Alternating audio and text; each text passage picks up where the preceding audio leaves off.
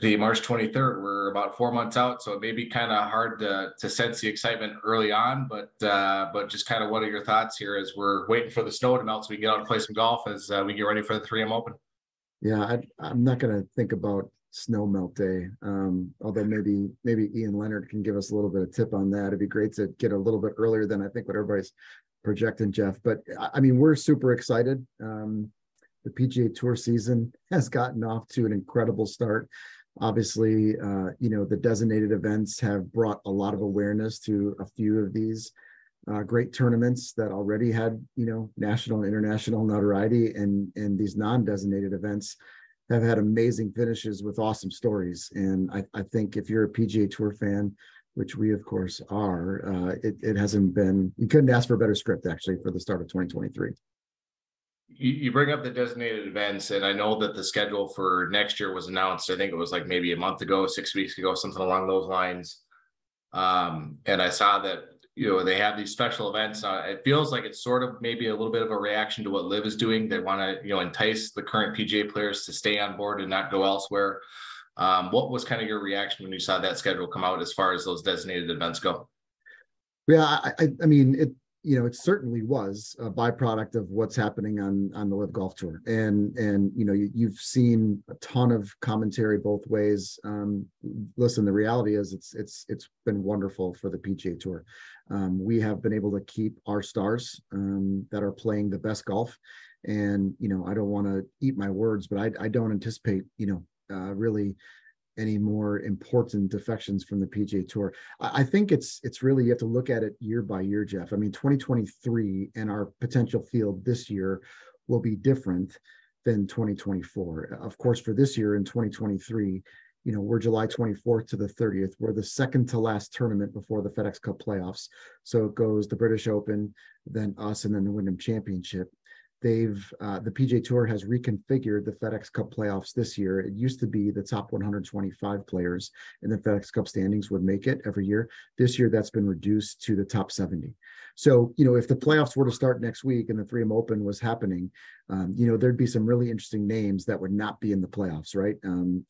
Justin Thomas, Hideki Matsuyama, Tommy Fleetwood, Cameron Young, Will Zalatoris, all of those folks would need to play the 3M Open to get into the FedEx Cup playoffs. Will that stay like that? Don't know. But we know that just in the names from the top 60 to the 125, those folks that were guaranteed playoffs, the previous years and are not this year, there's some great golfers there. And so we just know that our field organically is going to be stronger this year than it has been in past years. And by the way, our fields have been great. Obviously, we have an incredible defending champion in Tony Finau. And so, we're really excited about what the field is going to look like for 2023. But I think different for this year than in previous years, we're not going to know what our field's going to look like until well into advance and leading up to the tournament because of that, variability and how the FedEx Cup standings will be fluctuating. Now, when we talk about 2024, it gets a little bit different, as I'm sure you saw, and for the golf fans out there that follow, these designated events will have field sizes between 70 to 80 folks, and that's going to be, constructed a number of different ways. The top 50 in the FedEx Cup standings will gain placement, and then there's going to be these pockets, right? And I think what you've seen is that, it will have a little bit of variability of it. There'll be the top 10 players that are not eligible. So, again, you have to finish in the top 50 this year to automatically gain standing into those designated events next year. But then when those designated events happen, if you have played well in those non-designated events leading up to those tournaments, the top 10 will get in. And then the top 5 players that have earned the most FedEx Cup points until that point will have got in as well. And then, it's how you've played in those pocket of 3 non-designated events leading up to the designated events. So you'll be able to play your way into that, like folks like Rory and Justin Thomas have said. So you're going to get the 50 best from this past year. You're going to get the hottest players in 2024 going into those designated events. And once we know more, where we'll be in the schedule, we don't anticipate many changes there, but we do know that there's probably going to be some type of pocket of non-designated events that will be included in. We're going to get those hot players, but then also it doesn't mean that these folks that are in the top 50 won't come play the 3M Open. We've had great success around players that are the top players coming to play our tournament. And, as many people know on tour, we're amongst the best on tour of taking care of the players, their families, their caddies, their support staff. It's Minnesota in July, right? It's amazing weather, and it's a beautiful place to come play, a great golf course. So we think that our field, for as great as it's been, will only be enhanced by what has happened here. Will we become a designated event? Don't know. But if we're not, we feel really strongly about how our field is going to be leading up to it. Piggybacking off that, I'm sure you weren't surprised when you saw that schedule and saw that at least for next year, the 3M is not a designated event. Does that make you sort of change your approach at all, or change the tournament's approach at all in terms of the players you try to attract? I mean, obviously you're going to welcome anybody who wants to play, but does it kind of change your strategy at all? Yeah, it's an interesting question. I think my initial answer is no. I mean, we want to have the best players on the PGA Tour play our tournament. So we will talk to every single one of the top players. When you say top players, though, what do you mean by that, right? If you have followed along with the Netflix special Full Swing, some of those popular players on tour might not be a top player when it comes to the FedEx Cup standings, right? You look at a guy like Joel Damon, who I think this week might be like 45th, 46th on the FedEx Cup standings, but his social media has gone through the roof because of just what an incredible human being he is, and self-depreciating, which is how I talk about my golf game, and maybe the same for you. He is now relatable in so many ways, and so we will approach every single one of the folks that we have a relationship with, which is everybody, to talk about what the 3M Open is. But I would also just say that the state of the PGA Tour and the state of golf and the talent in golf has never been better. And I've said this before, but if you look at the last 4 winners of the Korn Ferry Tour, which for those that don't know is like the minor leagues of the PGA Tour, it's been Sung J M, Scotty Scheffler, Will Zalatoris, Cameron Young, and Justin Suh. And so those are, nobody really knows about Justin just yet, but they will soon enough. But those other 4 are in the top 17 of the world golf rankings, right? And so while you lose the Dustin Johnsons and the Brooks Koepkas of the world, these folks are the new Brooks and the new Dustin, and they're going to start to win majors if they haven't already. Scotty obviously has, and so these folks will be household names in short order. And just like any sport, I come from the world of the NBA. Who is the new Kevin Garnett, Kevin Love of the Minnesota Timberwolves? It's the Anthony Edwards, Karl Anthony Towns, Jaden McDaniels of the world, and we start to love, appreciate those folks. So it's happening the same way in the PGA Tour. And so we will be talking to every single person about coming to the 3M Open.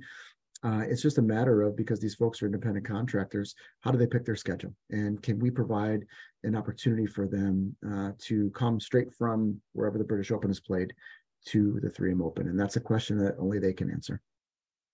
It's funny you mentioned Full Swing, because I zipped through that show in about 2.5 days, and Joel Damon was maybe my favorite part. I can't say my strategy for qualifying for a U.S. Open is hammering 2 White Claws at the turn, but yes. That was a bold move, and it worked for him, right. But I think we all can relate to that, right? For those of us that have kids or dogs, we can relate to Tony Finau bringing his family on the road with him because he doesn't want to be away from them. And we were fortunate to be the first tournament that he's won where his entire family was there, and the 3M Open will forever hold a special place in his heart. And we for Tony, and you don't get that raw emotion unless you're being covered by Netflix. And again, it just shows the popularity of where the PGA Tour is at. And I'm sure, as you saw, they now have green lighted a season 2, and that filming will take place during the course of this PGA Tour season. And you've seen what it's done for Formula One racing. Like, respectfully, nobody followed Formula One racing, and now it's can't miss TV, and you've seen what they've done with their schedule and the new media deals that they're getting. And so we're really excited about what Full Swing has done for the PGA Tour, and specifically for our tournament, because of how much people have fallen in love with Tony Finau and his family. I'm glad you mentioned him, because I was curious as to what effect him winning last year might have on your tournament, knowing where he came from. I mean, I remember watching him on the Big Break, a decade ago. Yeah. Guys like Colin Morikawa, who years ago when this tournament was new, were contending, and now they're one of the biggest names on tour. What do guys like that do for your tournament going forward? Well, we love all of our champions, right? I mean, but it's extra special having Tony win it. You know, he's got family here. His cousin's own restaurant is, you know, serves as chefs there, and so it's really special for Tony and his family to come back here year over year.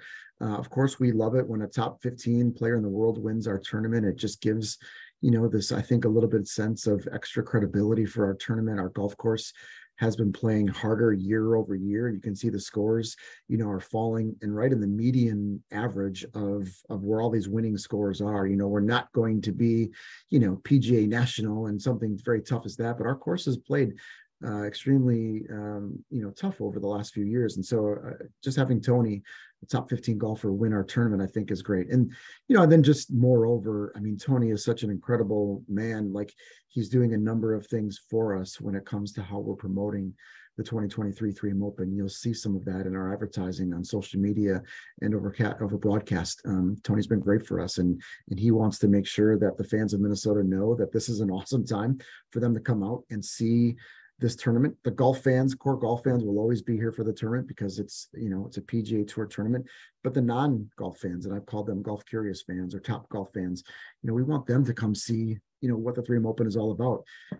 Families, you know, that might think they're too busy to come out one day. Heck, if Tony can bring his family from Utah, you know, you can bring your family from Shoreview or Wayzata, right? And so we're just really hopeful that a guy like Tony's stature will help elevate our tournament across the board. Seems like every year you and your committee or whoever the group is that you work with to bring players here has dealt with some form of adversity. You had the Olympics the one year. You're always after the British Open. It seems like you had COVID a couple of years ago.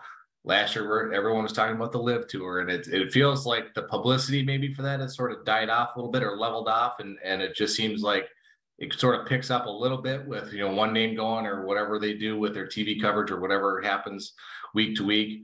But it still seems like you're able to convince the, you know, of the top 50 in the world, you're still able to convince a lot of those guys to come to Minnesota. How does that challenge you year to year as you try to prepare a field for this event? It's so interesting that you say that, Jeff. I mean, we just talked about this with one of the charities that we support this morning. I feel like this is our first normal second year, if that makes sense, right? We've never really had a normal second year. COVID, and then Olympics, and then the Live Tour, and now the Live Tour still is there, but it's sort of plateaued, right? It is you know, it's kind of just doing its thing, and that's great. We now feel like there's a little bit of momentum behind the 3M Open, and yes, part of that is just we feel like we're really a destination for the PGA Tour players when it comes to our field. You know, I think what do we do? You know, I've talked about this a little bit. You know, we take care of caddies and players and their families and their support staff better than anybody on tour. And a lot of that has to do with just, you know, our surrounding communities and the sports teams. You know, when it comes to, hey, there's a Twins game or a Saints game or, you know, a United game, or, you know, there's great art scene here that we partner with some of these folks. We have a ton of things to do for kids and families because of just the lakes and parks. And so, you know, we work with the city of Blaine and Anoka County and around just what can we provide for all of these folks that are descending from the PGA Tour upon the Twin Cities. And again, I mentioned it before, but it's summer in July. I mean, you know, here in Minnesota, like, it is a great place. It's not like, you know, we're May 1st and you're going to be challenged to do something outside. We have a ton of activities for these folks to do. So, and then, you know, we're biased. We think we put on a really great golf tournament. I've talked about the course. We think the course is fair but challenging. It's a course that you can make a ton of birdies on if you're playing well, and if you're not, you're going to contribute to one of the 301 balls that went in the water last year, which was the most on tour. And you know, we're going to do some really fun things around hole 18 this year. You know, which again is one of the best finishing holes on tour. And you've seen it last year on Friday and Saturday of the 2022 3M Open when the wind is blowing like it was.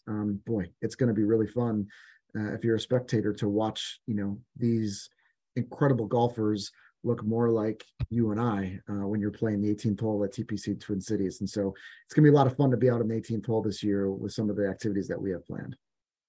we can sort of maybe start to wrap up with this. What do the phases look like here as you sort of start to get ready for the July tournament? I mean, it's hard to, like we talked about at the start, it's hard to think about golf right now. We're 4 months out unless you're going to an indoor simulator. But what does kind of the phases look like as you get closer? I know in the past you like to reveal names, maybe 1 or 2 at a time or a week at a time. It's pretty early for that yet, but just kind of what does the ramp up phase look like from your perspective?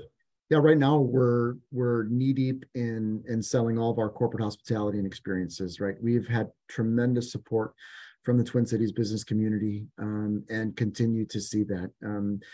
Just transparently, because of the rising costs of everything, right? Materials and fuel, it's crazy. Every company is dealing with this across the board. Our revenue goals are even higher. So we have robust goals. Our build will never be bigger than what it will be this year. You'll see many more corporate hospitality areas. So we're knee deep in that right now. And we continue to lean on the Twin Cities corporate community for that support and thank them. Right after the Masters is when I think you'll see us start to roll out our ticket packages and our product ladder for how general fans and families and the golf curious and core golf fans can come enjoy the 3M Open, down from our fan passes, which is just a general grounds pass.